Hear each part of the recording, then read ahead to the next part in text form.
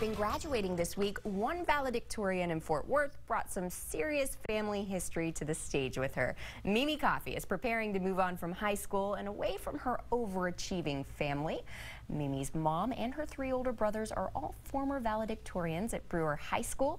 Now she is too, and they've all dedicated their achievements to their grandma, who never got to graduate from high school herself.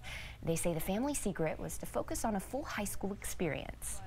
When you start to put all of your time and energy towards obtaining a number, like being #1 or being top 10, it's not really like, those numbers don't bring value into your life. Mimi plans to study neuroscience at UT Austin in the fall.